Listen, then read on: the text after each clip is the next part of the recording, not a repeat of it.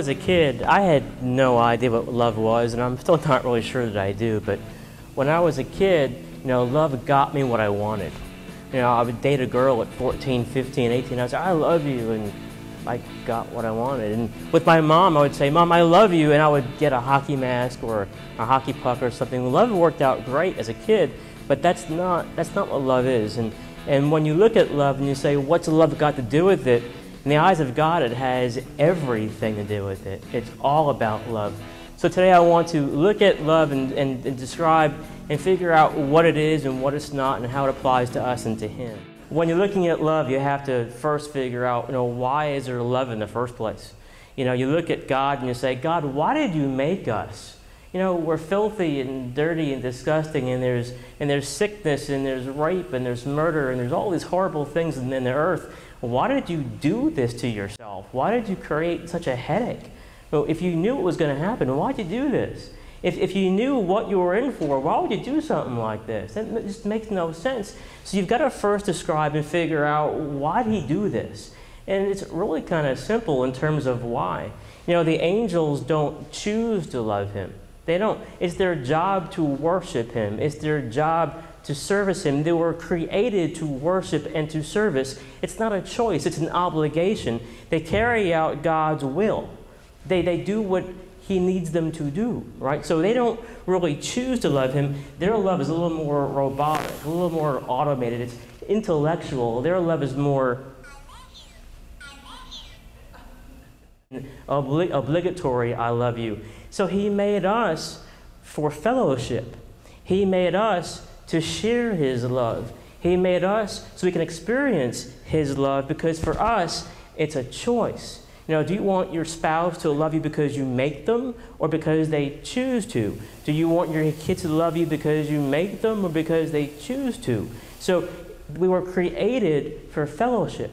It's a choice. For us, love is a choice. It's a choice to fellowship. It's a choice to worship. It's a choice to service. You can choose to be in His presence or choose not to be in His presence. For us, love is a choice. So He was willing to go through all the hassle of the universe and all the bad stuff just for love, because He loves us that much and wants to be with us that much.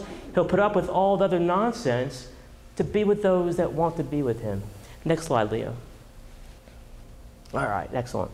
And how do you know when you're in love? So I went online and I found some simple ways you can tell when you're in love.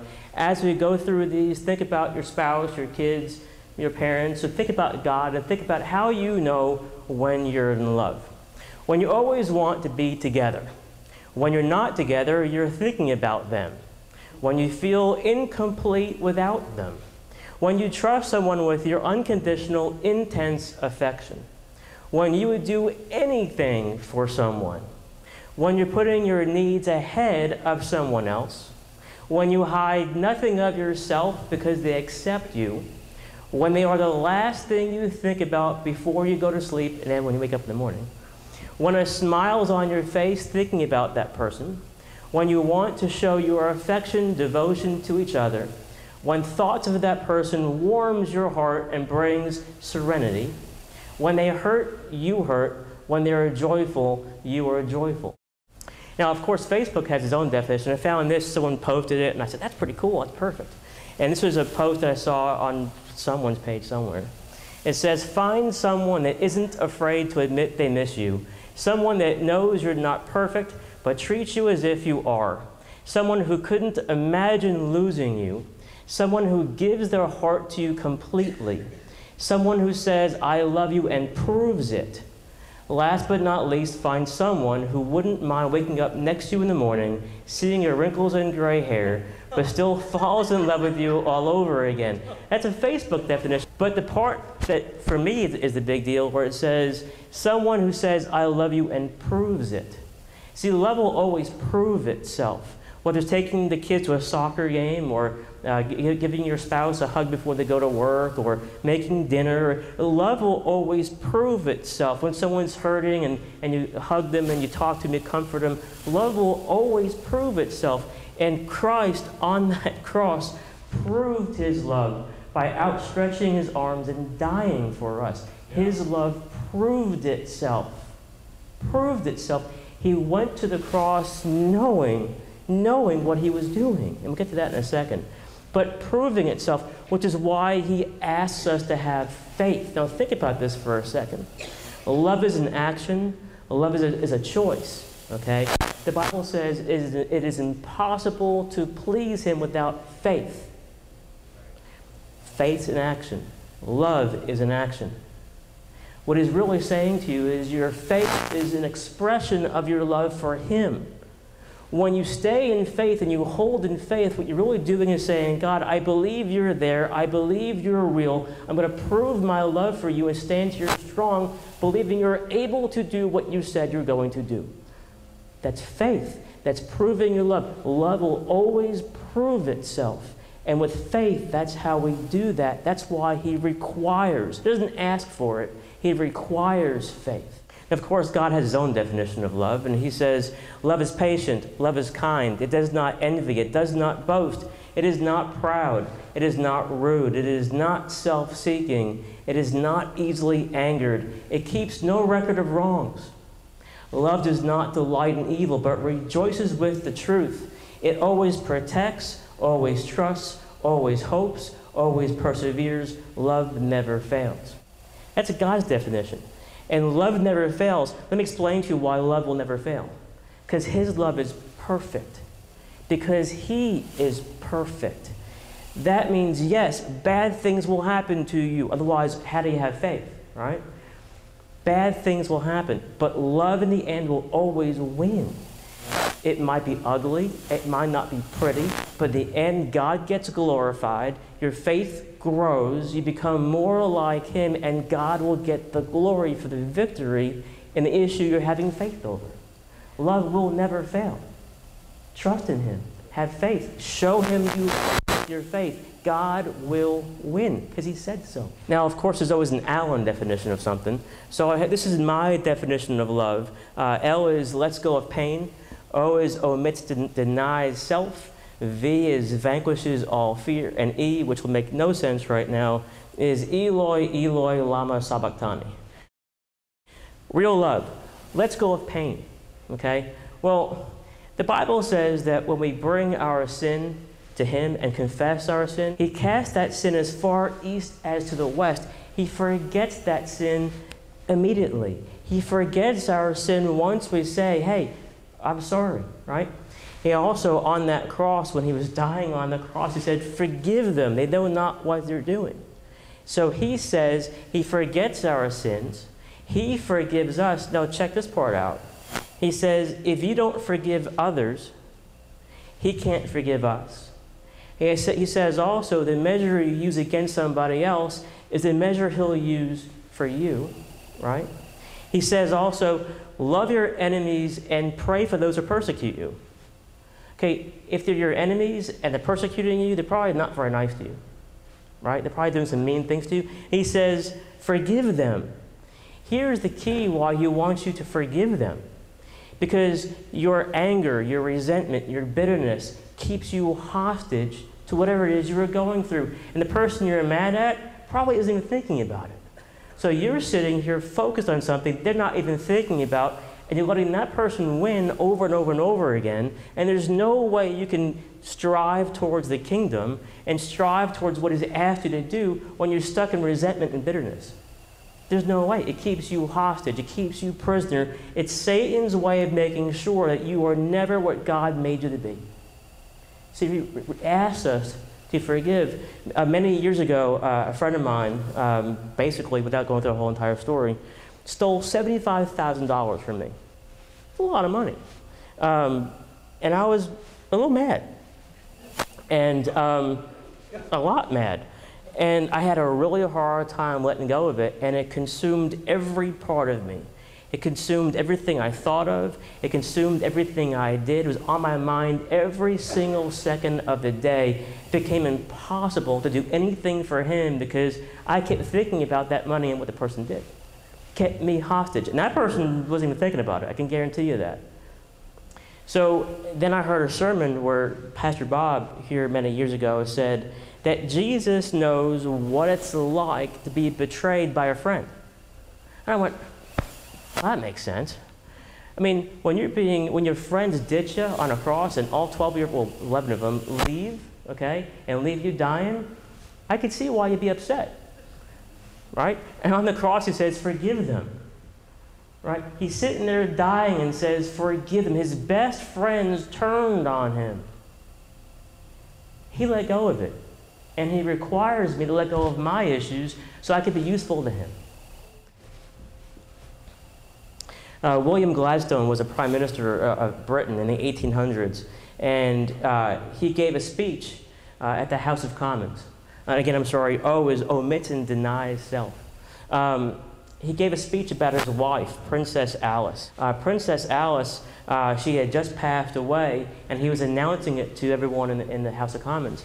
And he told the story of how their daughter was dying of diphtheria, okay? And the family was told, do not breathe near her. Do not go near her and breathe, or you'll catch it and you'll die. Well, the daughter was grasping for air and couldn't breathe, and it was struggling to breathe, and the mom was so distraught, and the kid said, Mommy, kiss me.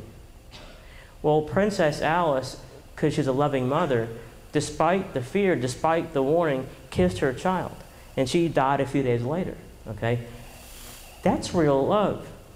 Real love omits and denies and removes self from the equation. Completely strips self away. Real love doesn't know fear. Real love doesn't know danger. Real love won't count the cost. Real love does whatever is required to get the job done. And that's why Christ stayed on the cross. Because think about it. He could have called angels. He could have gotten down from there in a heartbeat. He could have just, I ain't doing this. At any point in that time where he had pain, a lot of pain, spear in his side, no less, okay? He could have gotten down at any point in time, but he stayed on the cross because of love, completely omitting and denying self.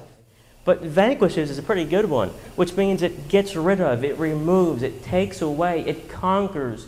Love, real love conquers all fear. In the song, these are the actual lyrics from the song. It says, I've been thinking of a new direction, but I have to say I've been thinking about my own protection. It scares me to feel this way. How many times does the Lord knock on your heart and give you a new direction or a new way or a new path? He says, I want you to go this way, okay? And you're so scared, you don't do it. And you're so scared, you're afraid that you just cannot do this. Well, Jesus, okay, in the garden is praying, God, if you got another way, wouldn't mind something else, please? If you want me to do this, I'll go to the cross, I'll do it. But if you got something else, I'll take it. And he sweats drops of blood in fear, okay? But Jesus knew that his destiny was on the other side of that fear. Think about that. Jesus knew the destiny that the Father had for him was on the other side of that fear. So he went to the cross, right? For me, God is putting me in a new direction. It's scary. I'm not thrilled over it. It's scary, but I know that behind that fear on the other side is my destiny. So I will go through it and face that fear knowing that God loves me enough to take care of it along the way. Benaiah in 1 Chronicles, there's a story it's a very small story. You probably miss it when you read the Bible, but Benaiah was out in the mountains one day and saw it was all snowy. The hill was covered in snow, and he sees a lion trapped in a pit. Snow, lion in a pit. I'm thinking I just walk away, right? Not Benaiah. Benaiah decides, you know what? He has a feeling that God has put it on him, that God's love and God's presence is with him. He decides to jump into the pit and kill the lion. There's only one reason why anybody would jump into a pit and kill a lion is if you just knew inside of you with all your might that your destiny is on the other side of that fear. That's what I'm thinking, right? Well, Benaiah kills a lion, and it ends up King David's looking for a bodyguard, going through resumes and stuff, he's looking for the best person online, looking at all the things, and, monster.com, and he finds Benaiah who has a history of killing lions, and Benaiah becomes King David's chief bodyguard over there's 30 of them. He's in charge of all 30 bodyguards. He also becomes the commander of King David's army. Benaiah also, this is really pretty cool, he became the guy playing the harp when the ark was moved through Jerusalem. He got to make the joyful noise as the ark passed by. Why? Because it killed a lion. And he also got to save King Solomon's army as his commander with a revolt. So Benaiah knew his destiny was on the other side of his fear, and all those amazing things happened because he was okay with facing that challenge. Fear. Fear will always take away what God has for you always. Now think back to what I said. God requires faith to please him. Faith is the way you show you love him. Faith is the way you show him that you believe he's there, he's real, and answers your prayer. Okay, now hang on. Now, fear. Let me do it like this. Who thinks, by a show of hands, that I could shoot this gun and hit a balloon? Who thinks somebody, see if you all know me, okay, that's pretty good. So you believe that I could shoot this gun and hit a balloon. There's a lot of them there, right? Odds are in my favor, right? Okay, I need a volunteer to put a balloon in their mouth while I shoot it. Any volunteers? Okay, there's of course the kids are willing, okay, because they're not old enough to know that it's not a good idea. It's like playing outside, right, with your friends. Yeah, hang on. So only the kids had their hands up. So what that says is there's a difference in believing and having faith. Even the demons believe God is real. Even the demons believe God is God. But you had the faith to believe God is God, okay? Now, where's Greg Carver? Greg's waving. Greg was a policeman for 12 years. If I get it wrong, please tell me. Greg belongs to the NRA. He is a military tactics expert. He's also a firearms instructor. He's pretty good with a gun, okay? Who would be willing at this point to let Greg shoot a balloon out of your mouth? Anybody? A lot more hands up. Why is that? Because Greg has some credibility. God has credibility. God said he would die, be buried, and resurrected. He said that. He said it was going to happen in advance many years before. He said that was going to happen. To pull that feat off, you got to be God. So God's got credibility. God spoke, the universe was created. God spoke, and there was light. God spoke, and Lazarus raised from the dead. God spoke, and the centurion's child was healed. All God's got to do is speak. That's it. Just speak. God has credibility in the words he uses and says. He has credibility. And he says all things are possible to those who believe, right? So if you believe, you're okay. Hold the balloon in your mouth. If your family isn't saved, if your finances are messed up, you can't find a job, hold the balloon in your mouth because you believe he is real. All things are possible to those who believe. He says also, all things work for the good of those who love him. Do you love him? If you love him, hold the balloon in your mouth. In faith, hold it in your mouth knowing that you love him and he loves you back perfectly. Perfectly. It might not be easy. It might not be pretty, but he loves you perfectly. Hold that balloon in your mouth. He says, seek the kingdom first, and all of these things will be added to you. Are you seeking the kingdom first? If you are, then it's okay. You're all right. Hold the balloon in your mouth and know it's going to be okay. Hold it in your mouth knowing he loves you perfectly. He will not hurt you. It might be scary. It might be frightening. Maybe you don't like it a whole lot. Maybe you're really upset. Okay, but know that he is God and he has credibility in what he says. Did you know that God says in Numbers 23:19 that he's not a liar? He's not a liar. So think about it like this. If he can't lie, if he's holy and he's perfect, You're challenging his integrity by saying he can't come through or won't come through. You're challenging his very nature. You're challenging his integrity by saying you can't, you won't, you're not going to. You're a liar. He's not a liar. Stand there in faith, hold that balloon in your mouth, knowing he will provide, he will come through. His grace is sufficient, and believe that. And his love is perfect. There is no fear in love, but perfect love drives out fear, because fear has to do with punishment. The one who fears is not made perfect in love. What he's really saying is, if you're fearful when you're in God's will and you're fearful, and you know you're within his hands and you're right where you ought to be, and you're scared, you're not truly understanding love. That's what that's saying. You're not truly understanding what love is if you're fearful while you're in God's will. Because fear is about punishment. Fear is about pain. Fear is about bad things. Fear is the opposite of love. There is no fear in love. Believe he's able to do what he says he's going to do because he loves you that much to do it. He already won the victory at Calvary. He already died for you and took care of it in advance. Real love. Eloi, Eloi, lama sabachthani. Those are the words in Latin that Christ spoke on the cross, saying, Father, Father, why have you forsaken me? And I met somebody a few months back who said that I can't believe in this whole father-son thing because I can't understand how a father would leave a kid who's dying. I can't understand how God just left Christ on the cross and left him to die. That doesn't make any sense how a father-son would operate, and it's certainly not how a father-son God team would work, right? Well, when he said that, he didn't understand what love really is. The father gave up his son to save everybody else, okay? And you have to understand what was happening at the cross. What was really happening is that every sin known to mankind was on Jesus, okay? Think about this. Every rape, every murder, every adulterous act, you name it, whatever sin you could think of was on him.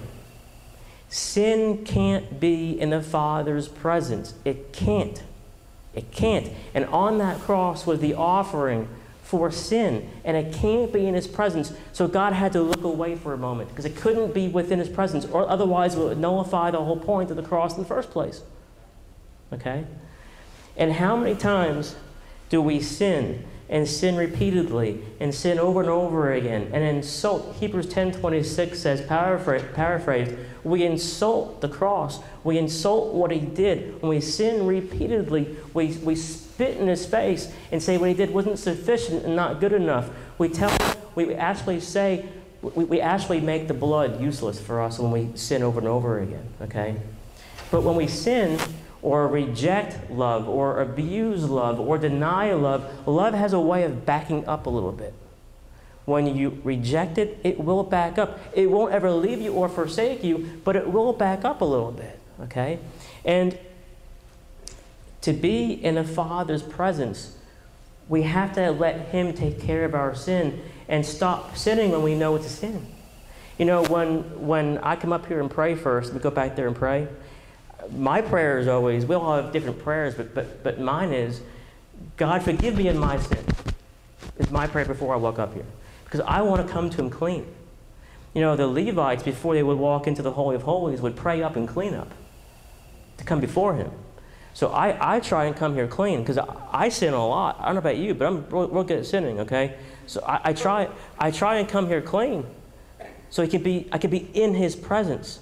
So sin has a way of taking love and backing it up a little bit because sin can't be in his presence.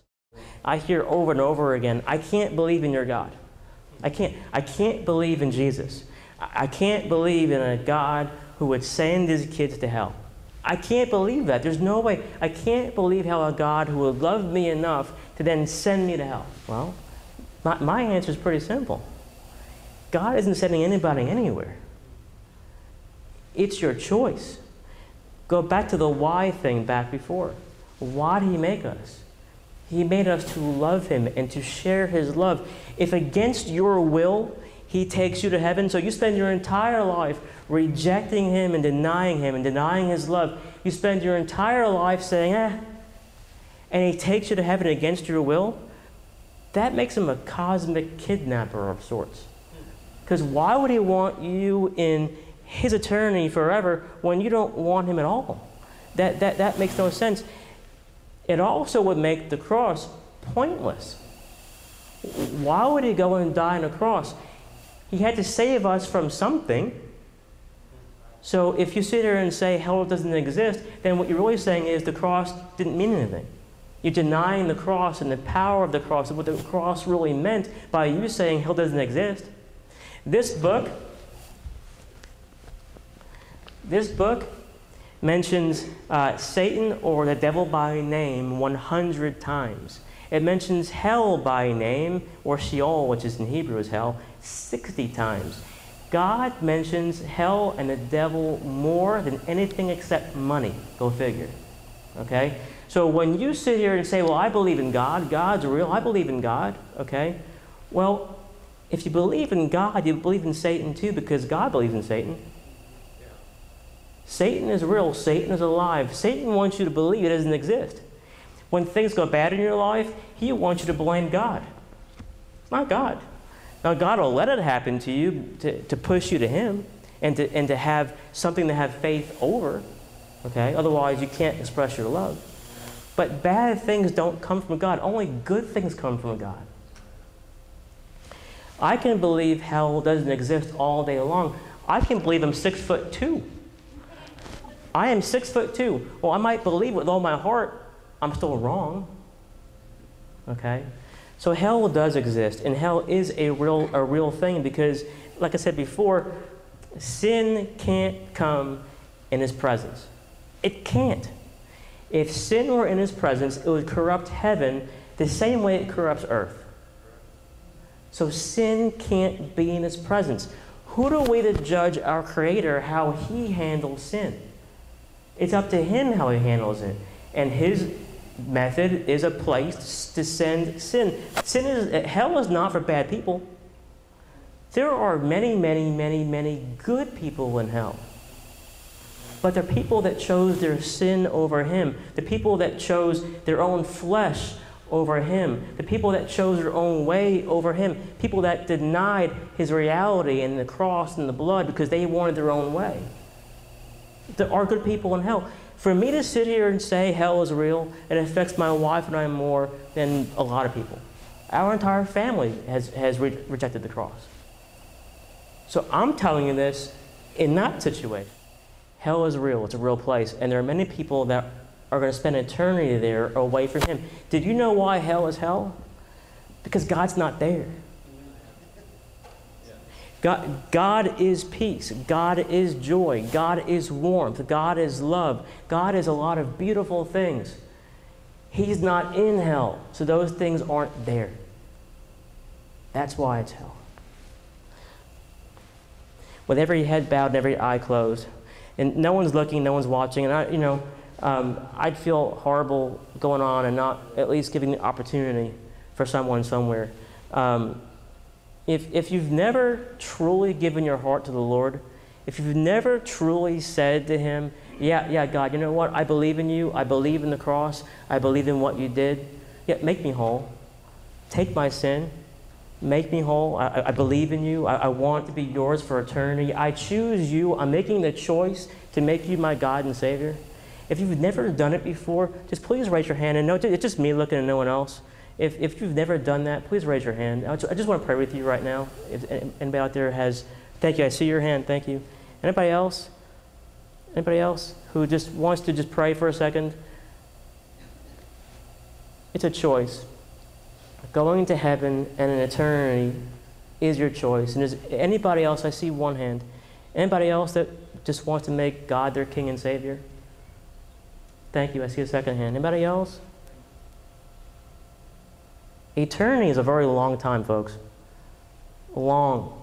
Without God, without his presence, without his love, without his peace and joy, hell is the absence of God. And it's real. Anybody else want to put God first and make him yours? Anybody else? Okay. Okay, I just want to pray. If you had your hand up, just pray quietly with me as we pray. And no one knows your hand's up, just me and you. And just repeat to yourself as I pray. Father, thank you. I believe in your blood. I believe in the cross. I believe you died to save me. Come into my heart. Make me more like you. Guide my steps. Make me yours for eternity. In your name, amen. If you prayed that, okay, well, the trick is to keep walking. The trick is to keep walking straight. The next thing I want to do, I believe the Lord gave me, and love is a choice. Love is an action. Faith is a choice. Faith is an action. And what we're going to do is something different today. We're going to do a thing called, I don't know if I made it up or not, but I'm calling it a prayer call. What I want to do is to show the Lord we love him with an action of love and an act of faith, an act of obedience. And what we're going to do is, I'm going to have the band come up right now. If you're in the band, come on up. What we're going to do is the band's going to play as long as one person is praying. And what we're going to do is, in a moment, not right now, I'm going to have you go to different spots in the sanctuary, find a spot that you feel fits you, that you'd feel comfortable praying in. What I want you to do is to go there in a moment and go pray. And you could pray for a neighbor, for a person in your family. You could pray for yourself. I don't care what you're praying about. It's between you and him. Whatever you feel is on your heart, I want you to pray. But I want you to pray as an act of love, as an act of worship, as an act of obedience, and in faith. See, when you pray in faith, you believe he hears you. You believe he's there. You believe he's listening. You believe he's going to follow through on what you're praying for in the first place. That's an act of faith. It's showing your love. And what I want you to do too is, if you're a prayer warrior and you feel led to go somewhere, please just go and pray quietly. And as you feel like you're finished, you're dismissed, are you willing to stand in the gap for your family, for this country, for a neighbor, for yourself, for this church's finances? Will you stand in the gap for somebody else as an act of love? So please don't forget, as you exit, we can hear you out there. If you're a prayer warrior and you feel led somewhere, please go pray. And God bless you.